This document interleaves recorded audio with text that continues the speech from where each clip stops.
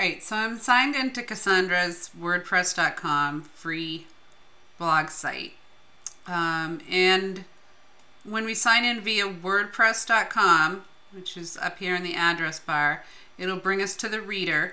And if we want to get to the blogs we have on WordPress.com, we click on My Sites up in the left-hand corner. So Cassandra has a couple of blogs here.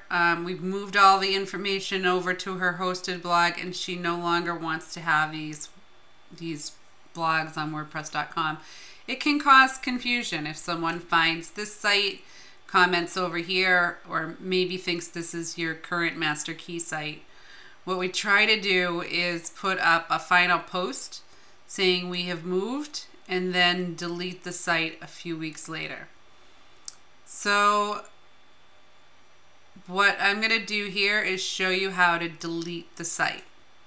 So we're going to go down here to Tools, and there's this Delete Site. So it gives you a few choices. You can choose the one that's most relevant to you. I don't need this anymore is a pretty good one. So do any of these reasons describe why you don't need this anymore? How about I never use this site? So I already exported the content, so I just want to delete now. It says in bright yellow, you're trying to delete permanently. Please read this carefully. Are you sure? This can't be undone.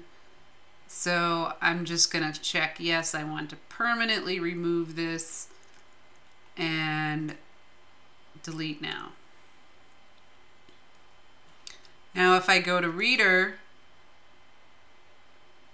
actually that's going to send an email to the email that is associated with this. So you'll still see the two sites until Cassandra clicks on the email that comes. So I'm going to do the same thing with this one.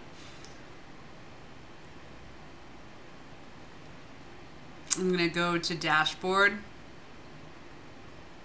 and I'm going to click on Tools, Delete Site. I don't need this anymore. I never use my site. Delete now. And yes, I'm sure. So I'm inside of Cassandra's email now, and this is the email that says, my blog, please confirm site deletion. So I'm just going to click on this link that says, if you're certain you want to delete your site, confirm now. Now before I do this, I want to know which site this is for, since I sent two emails. And actually, doesn't look like it's going to tell me in this email. So I'm going to just click on this one and then go to the other email. So that one is telling me that that was deleted. So now I'm going to use my back button, and I'm going to go to this one here. Oh, actually that's what it is. This in the brackets here, that other one was just called My Blog. This was called Master Key Valeska. So that's the one. So here we go. I'm going to click on that one and delete that one. Now I still have an account with WordPress.com. I just don't have any blogs in it. So I can still go and I can use the reader, but when it goes to My Sites is going to be blank. So I can still use my WordPress.com sign-in to comment and like on WordPress.com blogs. So I would still use the same sign-in when I'm commenting and liking on other free blogs, even though I've moved to a hosted blog. And I did make another video about that. If you're getting the shaky box, look in the members area for the video on what to do about that. You can also find it on YouTube.